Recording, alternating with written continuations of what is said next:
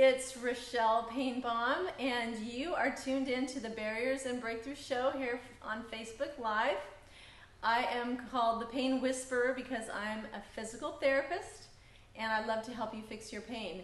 In fact, I've had 3 people call me this week because they've had pain problems. One friend of mine, he's like, I lifted something, and now my elbow hurts, and it's hurting.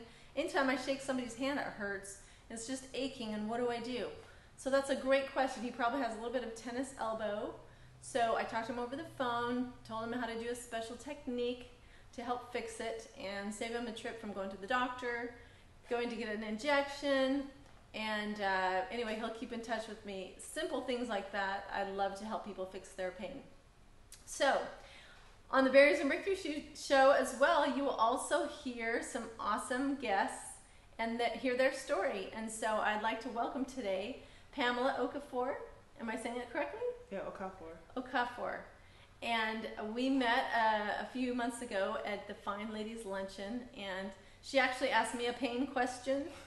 So that's how we kind of became friends, and I was able to help give her a little bit of guidance, and anyway, it's getting fixed now, but it wasn't because of me.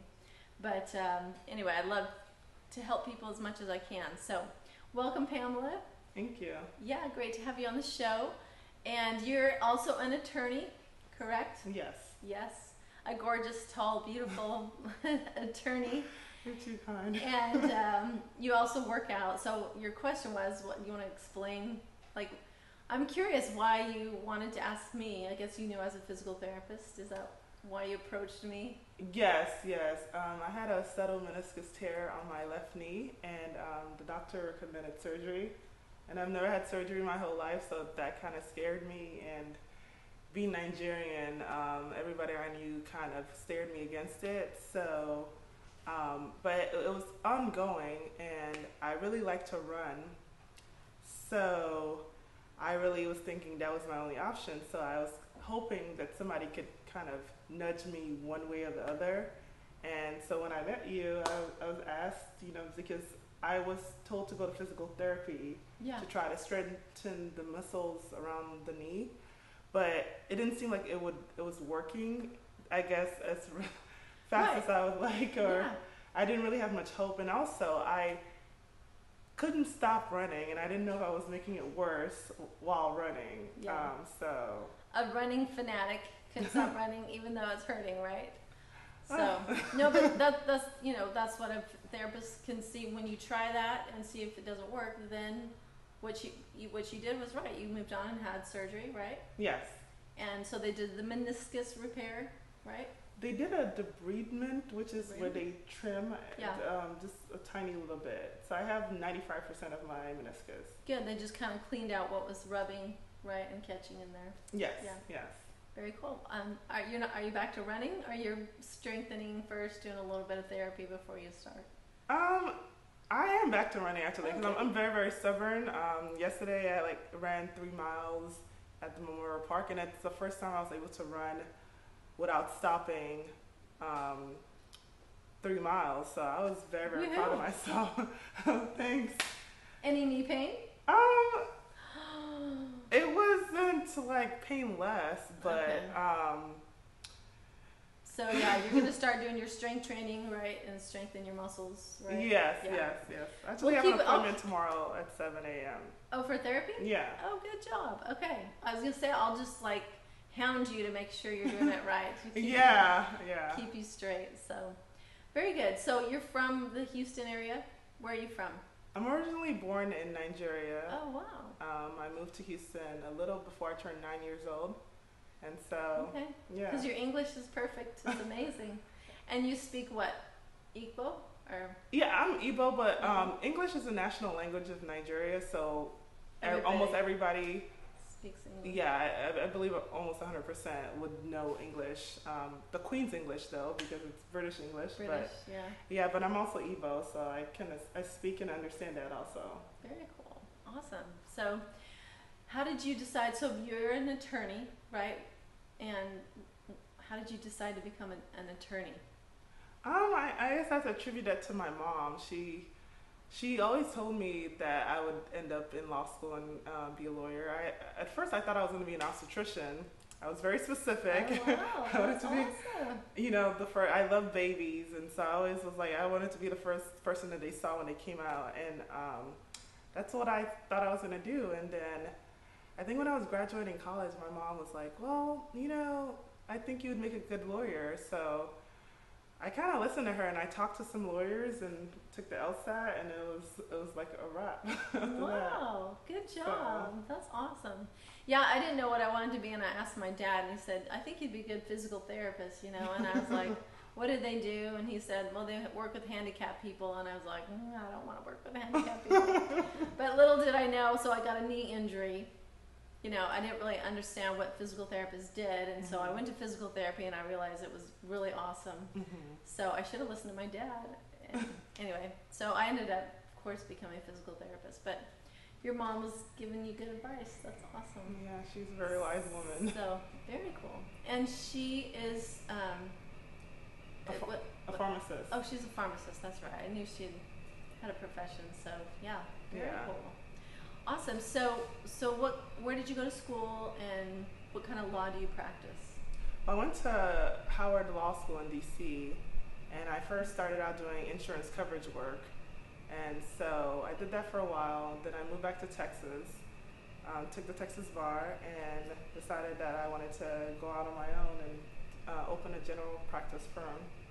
Wow, you are really adventurous. That's amazing. So what was it like going to DC for school? Like, you're away from your family. Was that pretty hard? Well, so I went to undergrad at Duke University in North Carolina, so I had already left. This girl is smart, yeah. Not that I mean, that's just amazing. Like, just, you decide to do something and you just do it. And you do, you know, Duke is hard. Going to DC, that's pretty amazing. Being a woman, especially. So. Exactly. So DC was different because I felt like you came into law school as an adult, and it was like an adult mindset, and it wasn't just like fun, like let's play in the dorms kind of mentality. So it was an adjustment. I mean, DC is a beautiful city. It's a fun city. It's a young city. It's a city that I would love to visit over and over again. But it was definitely challenging. Yeah. I always said I was married to law school in a sense. Like it was my husband. I like treated it as such. Every day. Yeah. Yeah. I didn't do law school probably the way a lot of people did it. But I was very driven. I graduated fourth in my class, and woo! That's awesome. Thank you. Yeah. But that was just like my whole mindset, just to do really, really well. I actually chose Howard because it gave me a scholarship, and my scholarship was contingent on how well I did. Yeah, of course. And we would always say that this is so like hard, so we don't want to have to add the added injury of having to pay at the same to time. be tortured. I mean, it was fun too, and it was good to learn, but it's like it's intense. I mean, law school is no walk in the park. Yeah, it's competitive, so especially where you're at. So yeah, very cool. Okay, and so why did you want to come back to Texas? Is your family here? Yeah, my family was here. I actually didn't plan on staying in DC after law school. It's just I got a job my second year of law school, and so they, paid me really well, and they paid for me to take the bar exam and paid my rent while I was studying and stuff. So it's kind of like a transition. Right people. That's great. Yeah, so I kind of just said yes to the best offer, and then I stayed there for 3 years after I graduated, and I was like, I think I'm going to have to actively do something because I don't think I would live. There wasn't anything that was going to naturally bring me home. And I thought about, if I started a family and got married, and I didn't want to have cousins to be separated because it was already hard enough for me to be away from your family. Well, it was already hard enough for me to come home while in DC too, because the job I had was very, very rigorous. I remember one year I booked a flight to come home for Christmas, and I couldn't go because we had to do like a filing like right after Christmas, and so it was just. Yeah, that's dedication. I know we have a few pictures of you sent me some pictures of your nieces. You have a close family. Yeah. We have a picture of that. So you're a great aunt, obviously, to your brothers and sisters, siblings. So Yeah. Yeah, we're very close. Like with me and my niece, the oldest one, I was there when she was born. We were all there when she was born. The hospital was really liberal, so. Everybody, come on, let's have a party. Yeah, so it's like, I mean, she loves me and I love her too. So that's awesome. And then we have also a picture of your awesome, beautiful office.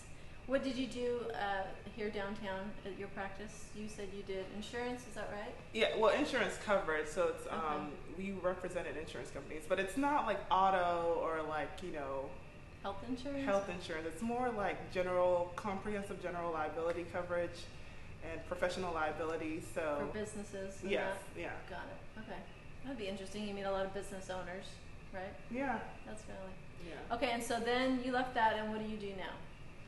So I have my own practice, and it's fledgling, and so I do family law, immigration, personal injury, basically the whole gambit.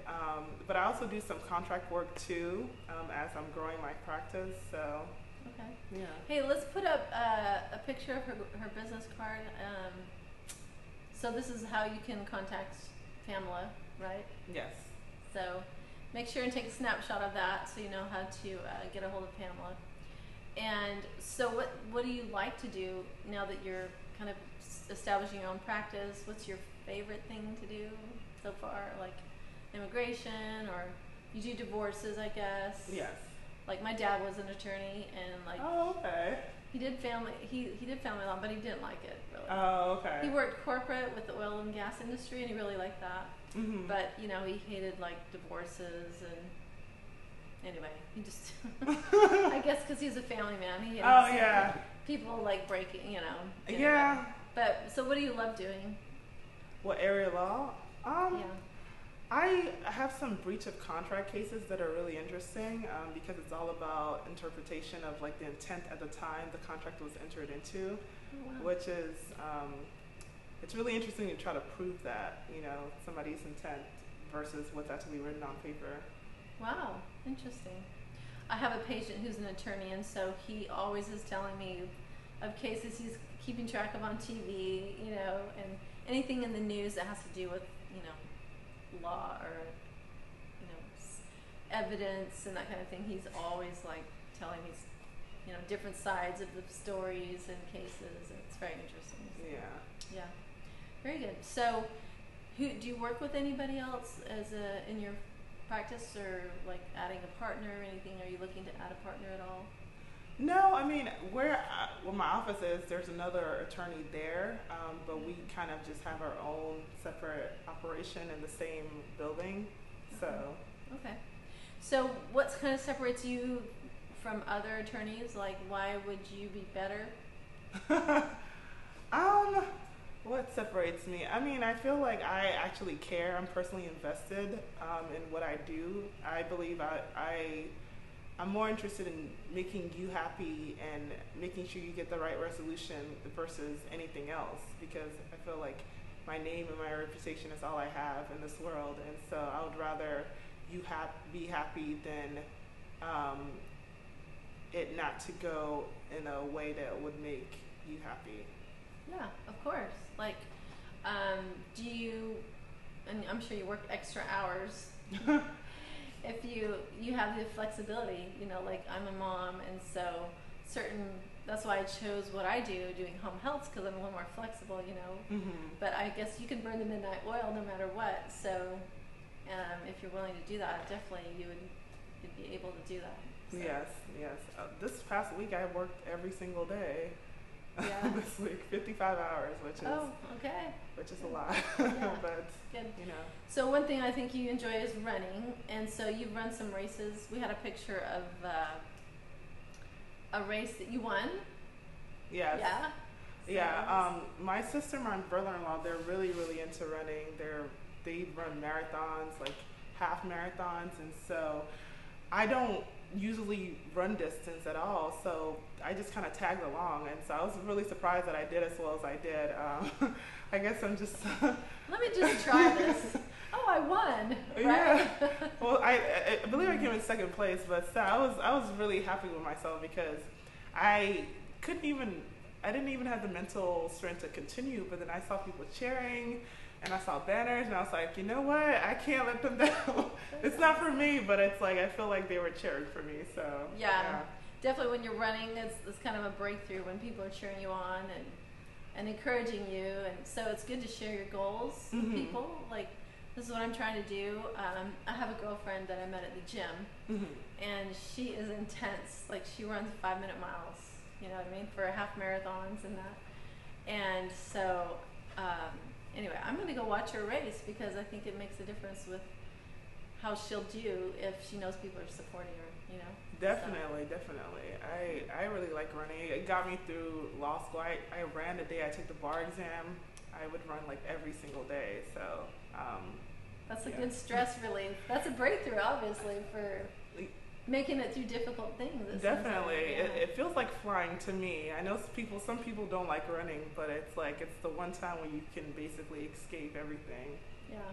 And awesome. You don't need anything to do it. You just need your shoes and yourself and your mind. Yeah, so that's great. Do you listen to music, or do you listen to things that like podcasts, or what do you listen to? I like listening to music, okay. Inspirational music, something upbeat. Yeah. Yeah. And you want to share what your favorite playlist or running music is? Like some of your favorite artists? I mean, I love Nigerian music. I think it's the sweetest music ever. So you'll have to share some with me. I haven't really listened to Nigerian music, so can you share some music with me? Oh, definitely. I'd like to listen. Definitely. Yeah. Cool. Rap music, R&B, hip hop, rock. Like, what do you listen to? Like that has a beat. You said so. Yeah, I mean, I like things that are melodic. I've been listening to like Sunny 99.1, which is I guess old school recently. Yeah. Because I like 80s, right? You like 80s, yeah, right? The that classics. was my era. Yeah. Yeah. That's awesome. So we have a little picture of your surgery. So what was that like? Was it scary because you hadn't had surgery before? That was kind of a scary thing. It was a barrier for your running career. I mean, you're running anyway. So you went ahead and did it. Like, how was that experience? It was. You were nervous? Yes, it was really kind of just weird because afterwards I didn't know that they did it. So I was just like, okay, well, we're about to get started because they knocked me out, and so I was not aware of anything. And it's kind of weird to be on crutches and having to climb stairs and feeling unable to do the normal everyday things that you normally were able to do. So I was very, very stubborn too. I tried to do as much as I could as fast as I could, but felt like it all worked out. So yeah, it did. Just pace yourself. Make sure and listen to your physical therapist for strengthening so that you don't get an overuse injury or push it too far too fast. Definitely. So, definitely. Good. Yeah, surgery is sometimes you don't know if you really need it or not, but if it was something minor and they fixed it, that's good. Yeah. That's awesome. Yeah, definitely. Great. So what's the best way to get a hold of you? Is it you're on social media? Is that right? Yes. Okay. Instagram, Facebook. Yes, and my phone number is 713-213-1745. That's the best way to reach me, actually, my phone. Yeah. But my Instagram is at Pam Okafor Law, and yeah. What is it, Pam? At Pam Okafor Law. Ask Pam Okafor Law. Yes. Okay. Ask Pam Okafor Law. Yeah. Okay. Very great. So, yeah, what's next on the horizon? So, are you going to run a 10K? Are you going to run a half marathon? Yeah, I mean, I would love to be able to run like a half marathon or one of those, those obstacle courses where you have to do a whole lot of stuff. Tough Mudders. Tough Mudder. That would be, goal. And I always wanted to compete, do like a lifting competition.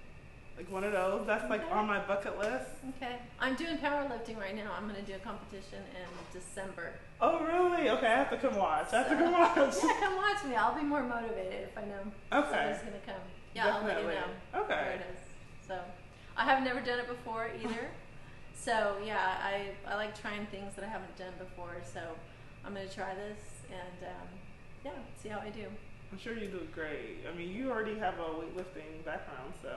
Yeah, it's really helped me with my pregnancies and everything. So, now you were a sprinter, is that right? Yeah. So you did. When I did track, I was a sprinter. Did you do hurdles? What was your best run? I mean, race? I did hurdles, relays, the 4x1s, the 100, 200. I bet because you're tall, you were really fast.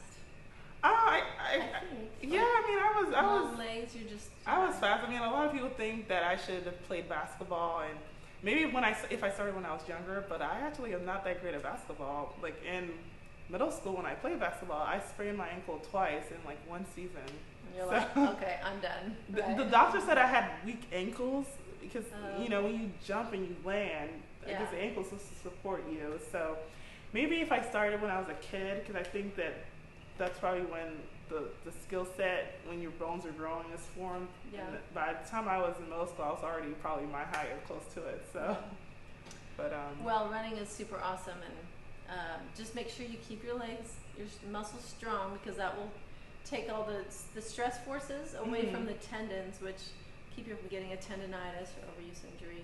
Okay. And keep the stability good for your joints. So. Okay, I'll definitely keep that in mind. I've been lifting weights too. I lifted weights before, but I've been trying to do that more, trying to build up some muscle strength. Yeah. I'd love to share if you have any questions. Okay.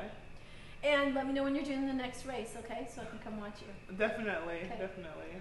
Awesome. Well, thank you for being on our show. And thanks for having me. Yeah, and I'm gonna reach out to you for attorney questions, and any of y'all that have businesses that questions come up all the time, and so I would like to recommend Pamela and see if you can have her help you out. Immigration, family, what else did you say? Contract, breach of contract, especially you business owners. If you have any questions, can they just call, or how does that work? Do they ask you questions and then you say, well, come meet with me and see, or do you ever give kind of a guidance of what's the best way to do it, if they really need your services or not? Do people ask you that? I mean, usually when people decide to call a lawyer, they need one. I think people are usually a good gauge of that, and so I usually set up appointments at the office for them to come in. So do a consult. Yeah. Okay, so reach Pamela on Instagram. You have a Facebook page? Yes. More Instagram. It's more Instagram. More Instagram. Yeah. Okay. And then you also have her phone number, text. Great way to get. And she does respond to every text.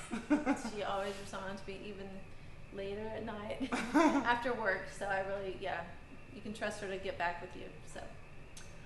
Okay. Well, thanks so much, and thank you everybody for joining us on the Barriers and Breakthroughs show. We meet every Thursday at 8 o'clock Facebook and Facebook Live. So if you know anybody that needs to be on the show, make sure and tune in with us. Next week we have Erica Villalobos from New York City. She just graduated with her master's in nutrition. She works in a bariatric hospital with bariatric is obese patients. Very fascinating. So we'll be having Erica on next week from New York City. So make sure and tune in and join us. And if you know anybody who wants to be on the Barriers and Breakthroughs show, let us know. So we will be seeing you next Thursday, 8 p.m. on the Barriers and Breakthroughs show. I'm Rochelle Painbaum, the Pain Whisperer. If you have any pain, I'd love to help you fix your pain. Message me, text me, get a hold of me if you want. I'd love to help you out. So we'll be seeing you soon. Bye.